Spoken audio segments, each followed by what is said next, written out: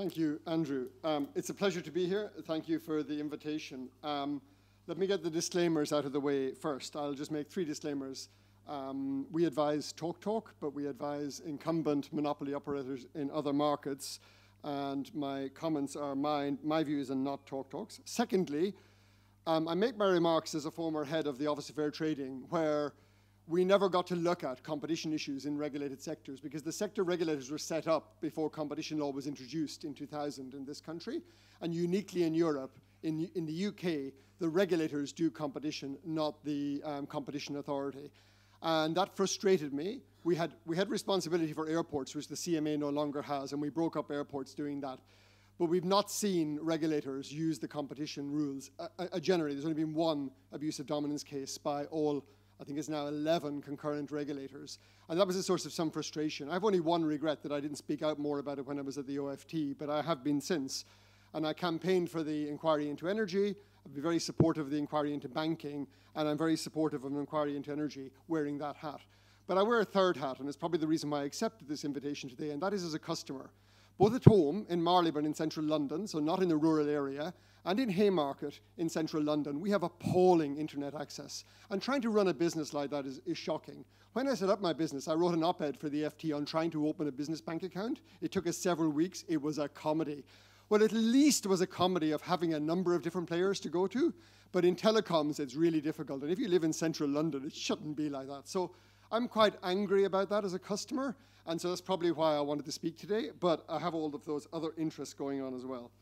So let me tell you what I think about this.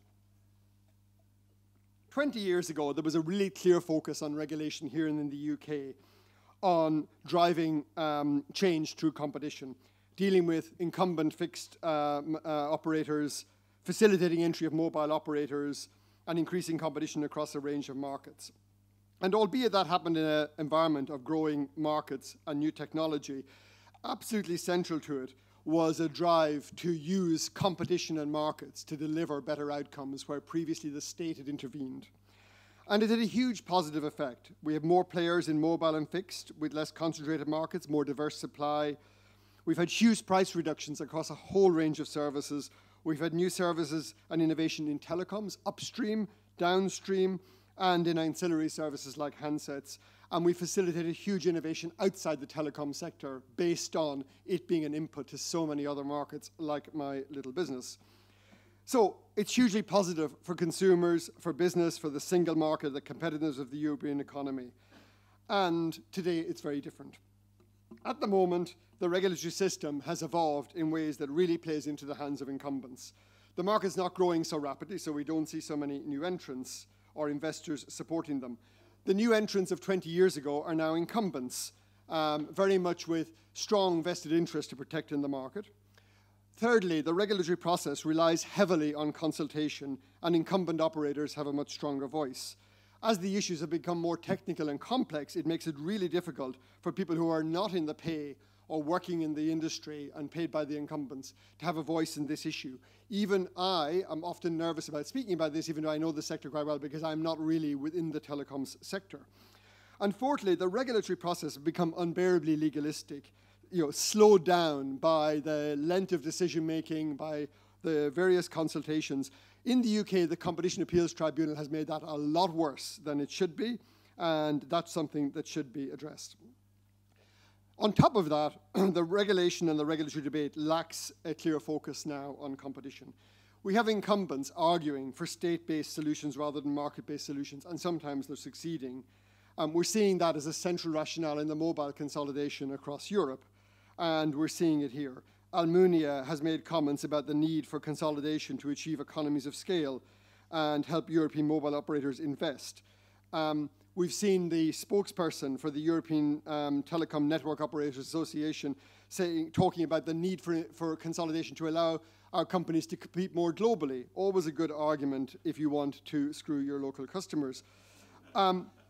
We've seen a spokesman for Three saying that they're confident the 302 merger will mutually benefit the customers of both companies. We've seen a spokesman for BT talking about investing heavily to ensure that the UK is a leader. All these arguments about investment are often arguments that are not about competition. Thankfully, Commissioner Vestager said incumbent operators argue that if they cannot merge with their rivals, they will be unable to increase their investment. She said, I've heard this claim quite often, but I've not seen evidence that this is the case. Instead, there is ample evidence that excessive consolidation may lead not only to less competition, but also that it reduces the incentives in national markets to innovate. So we have at least a competition commissioner who gets that. And then just relatedly, I mean, I was interested to hear Gavin Patterson calling for a collaborative effort from government. When monopolists call for something to be collaborative, I always get suspicious, but especially when it involves the government. And then the minister, Ed Vaizey, first of all, he came out and spoke before Ofcom has considered the issue, and he's a minister, and ministers should know better than that, but it suggested he was captured. And then last week, on Saturday morning, I was listening to him on the radio saying that only BT can deliver the 10 megabits per second for the last 5%, but then also said in the next sentence or two sentences later, but BT is not a monopoly. And it's sort of an inconsistency, but it just does sound like he's a spokesperson for an incumbent rather than the person who's actually representing consumers in the future of the economy. So when you have a slow regulatory process that is captured by incumbents and politicians who are really looking at state-based solutions, and let me just address this 10 megabit per second right. If we had a monopoly in the milk market, we might very well need to introduce a right to get milk to remote parts of the country. But it's better to start with the position of what if we didn't have a monopoly? What would we do about this? And the market would probably sort it out. Why not just give money to people in remote areas if you think they need, if you think they can't afford internet? But actually, they might need it more than others. The last time the Prime Minister came up with a clever solution for intervening in a market, it was the energy tariff, limiting it to 4 tariffs 3 years ago. That has been absolutely shown by the Competition Markets Authority to have made matters worse for competition, worse for consumers in the energy market. So I think it would be much better if the government didn't try to come up with these solutions. I'll also just maybe address here, while I'm on it, the anchor tenant argument. Well, actually, if you had a monopoly downstream, that would be the perfect anchor tenant. That's the logical extension of that argument. I do not think in almost any market I can think of that anybody needs to own the downstream or a large part of the downstream market to justify investment upstream, but we hear these arguments. We've had very few competition cases in telecom in this country. I won't dwell on that in the interest of time. And I think I just make the point that we're seeing this having negative effects on the market, and other people have made some points around this. I'll give you a few facts on this.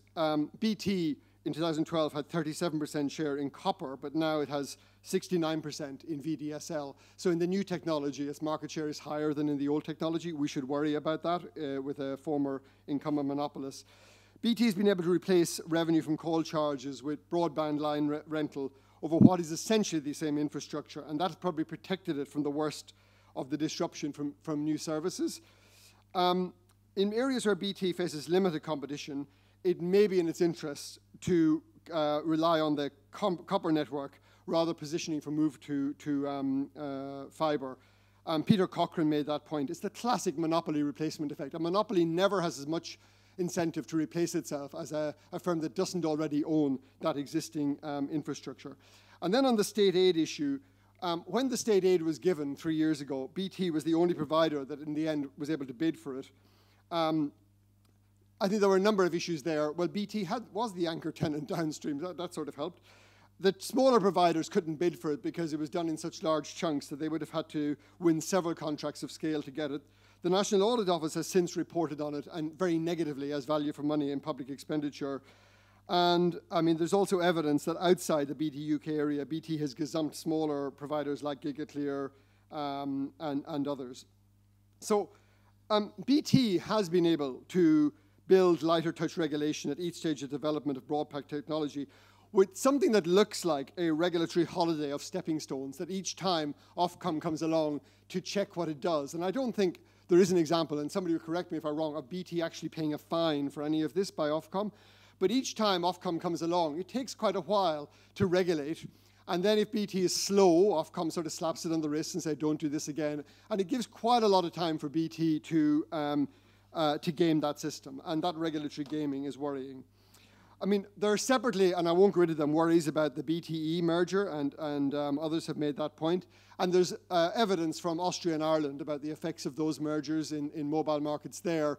And I think a prima facie case that the mobile merger that we're looking at in Brussels is just the UK one that's in Brussels is clearly anti-competitive.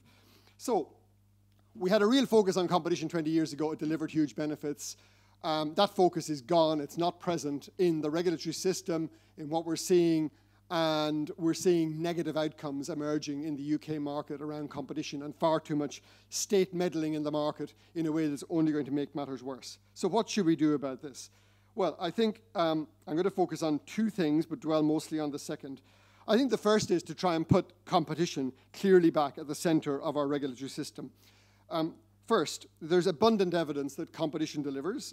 We see it delivering in lots of other markets, from low-cost airlines to pay TV, and lots of these have similar issues in terms of upstream infrastructure and downstream service provision. Secondly, we do need to challenge arguments about the necessity of monopoly, whether it's the anchor tenant argument or other arguments.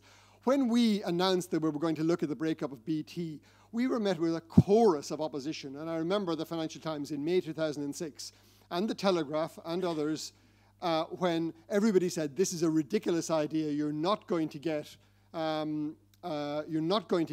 competition between airports. And BAA resisted it. By the way, interestingly, BAA's share price shot up on that public announcement, echoing the comment from our New Zealand speaker earlier. But the arguments BAA made were just basically shown afterwards to be totally spurious. And it's so difficult when you're looking at an existing market to imagine how it might be. But I think the airports example shows that we're getting really a lot of competition between different airports to bid for extra capacity at the moment, and the service levels at airports have gone up. So there's a lot of improvement that comes from that. There are several things the UK could do here. I think, first of all, getting politicians to stop coming up with state-based solutions that they think that they can deliver, especially ones as zany as 10 megabit rights and others. Secondly, the competition authorities need to take a stronger advocacy role. I regret I didn't do that, and we have lots of experts in the Competition Markets Authority on this. Thirdly, we should end concurrency and give the CMA the responsibility for competition in telecom and all the other sectors. It's a ridiculous state of affairs, and all of our former monopoly sectors are suffering from that structural problem. And we should also reform the Competition Appeals Tribunal. We might also want to improve the range of experts in this that sit as panel members of the CMA, because I think we suffer from a lack of expertise on the CMA panels, and that's also a concern. But my second point is about the Ofcom strategic review and what it should do. In this, I think that Ofcom faces a really critical moment, not just for the country, but also for Ofcom. The fixed line is still probably one of the worst bottlenecks in monopoly there, whatever you call it, but the strong position BT is one of the biggest bottlenecks in the country. And it's still a huge bottleneck after 20 years. And if it's not solved, it's going to look like a failure of the regulatory system as a whole to deal with what it was originally set up to do, which is breaking up a state-owned monopoly and trying to get a competitive telecom market. And so what should this involve? And I'm going to argue that it requires Ofcom not just to address the open reach structural issue, but also to look at horizontal concentration in network, looking at whether we should have more than one player in network and whether open reach should be broken up horizontally, and also whether BT retail, whether its structure downstream should be looked at. And let me just work through each of those. So on the vertical question, and lots of people have made arguments about this, so I'm not going to be exhaustive in doing it, and Vanessa and others have made good financial arguments about it. But I think it's very clear that vertically integrated players have an incentive and ability to favor their own downstream operations. You know, BT's overall spend on access networks is flat, and so the much publicized expenditure on NGA has come at the expense of investments in non-GEA lines. And those are the ones that standard BB and superfast broadband refer. The system requires at the moment on complex and expensive regulation to regulate access. The system is far less effective than I would have expected it to be. Advising TalkTalk, I mean, I've been shocked at the amount of resource that a small company like that needs to put into regulation and the amount of senior management time it takes it. We would be much better off if TalkTalk didn't need me, and I prefer that as an outcome, as a customer in the market, than the current one where companies like mine make money because we have inefficient, slow-moving regulatory systems that play to incumbency. it totally fails to address quality. This is one of the problems you have. You start regulating price, then you have to regulate something else, then you have to regulate quality. And this is where Ofgem went. And if Ofcom thinks it can fix the open reach problem by regulating more, it should just look at what Ofgem did and the mistakes Ofgem made and learn lessons from that. It's interesting, the experience from mobile mass, actually, which I only came across recently, is very interesting. So Ernst & Young report on mobile infrastructure just shows that on independent infrastructure in masts in Europe, there are on average 3 providers per independent mast, but only 1.3 when it's an owner, an MNO owner mast. So even in mobile, when you have independent ownership of the upstream structure, you get an almost 3-fold increase in access. Now, Ofcom dodged this issue in 2005. That may or may not have been the right decision then. Personally, I don't think it was, but reasonable people might differ. But there are 2 reasons why Ofcom needs to be very careful this time. First, it's marking its own homework. And I think if it's going to be credible, it's going to have to lean into this issue or pass it to the CMA. Secondly, stopping short of separation would increase the amount of regulation that Ofcom would have to do in the future. And competition law generally eschews behavioral remedies, which require more and more monitoring over time in favor of clean structural remedies, and so should Ofcom. And so I think for both those reasons, Ofcom has to be very careful that it itself has inbuilt structural biases on this issue, and it needs to come and look at it afresh. And I think I'll just say that the test for reference to the Competition and Markets Authority is so clearly met with this issue. The test is, are there likely to be adverse effects on competition? Would a reference to the Competition Commission or CMA be proportionate to those? Is there availability of available remedies? And is that the appropriate forum to do it? And I think those issues are met in spades. You can have a legal dancing debate about whether we can do this because of the EU and the EU framework. And good luck to anybody who thinks that's a good argument to run in the context of Brexit, that we should protect our monopoly because of our EU framework. So let me then turn to upstream network. Ofcom shouldn't just look at the vertical issue, but look at this as well. We need to challenge any incumbent views that we require a national monopoly to deliver a national solution. And there are 2 separate issues here. This first is competition between networks. Monopolies are lazy, and even when they do invest, they have an incentive to do so inefficiently or a way that doesn't react to the customer. When the bus monopoly in Dublin 25 years ago was forced to open up a bus route from Dublin Airport to the city centre, it ran the bus route to the headquarters of the bus company. And it was only when 9 years later, after huge lobbying, an entrant got in that it actually ran a service to the city centre and the hotels. I've seen so many examples of that in the competition world. So yes, you can demonstrate lots of investment, but how as a monopoly do you prove the investment is going where the customers really want it unless you have some competition? It's not clear that the market as a whole lends itself to natural monopoly.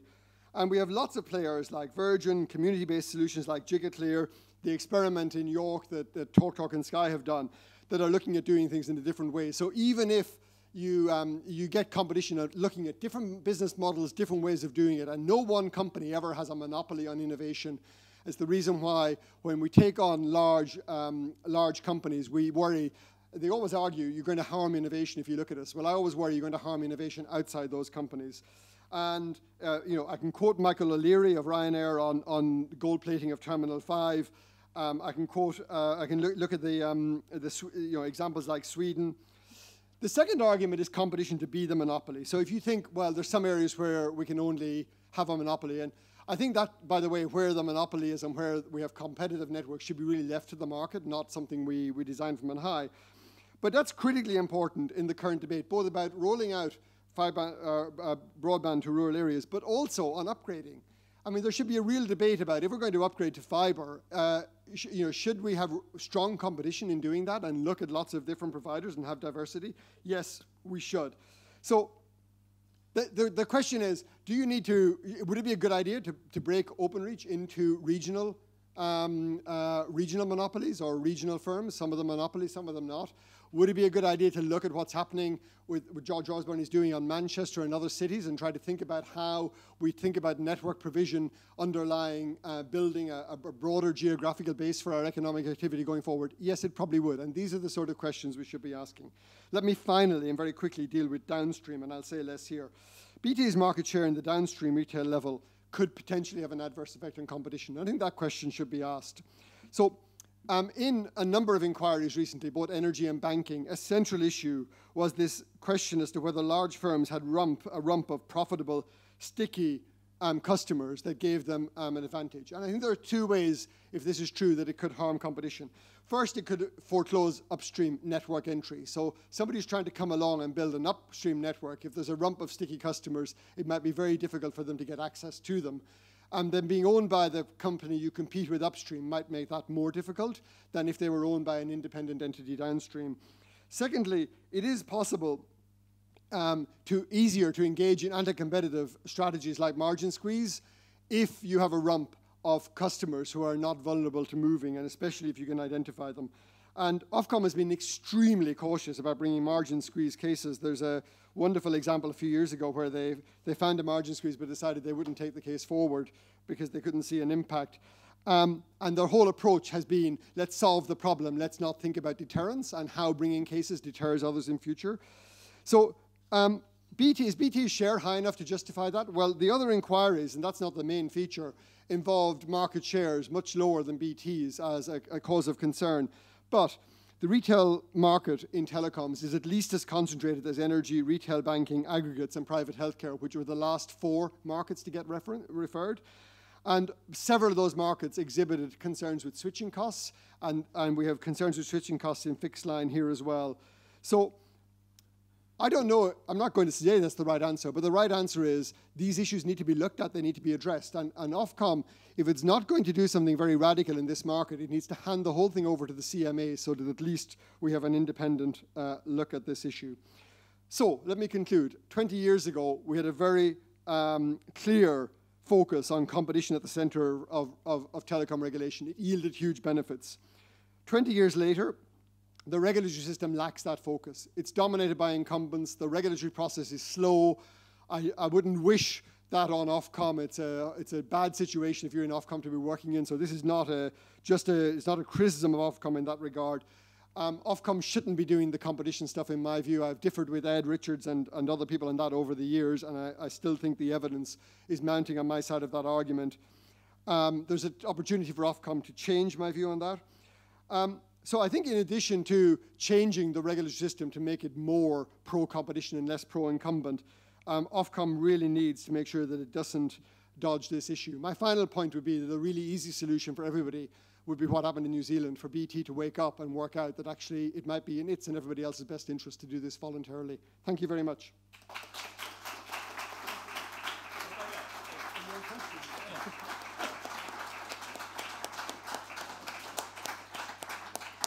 John, do you have time for the old question? Yeah. Great. So, Forest of Hand goes up. We are over time, so I'm going to take 2 or 3 or 4.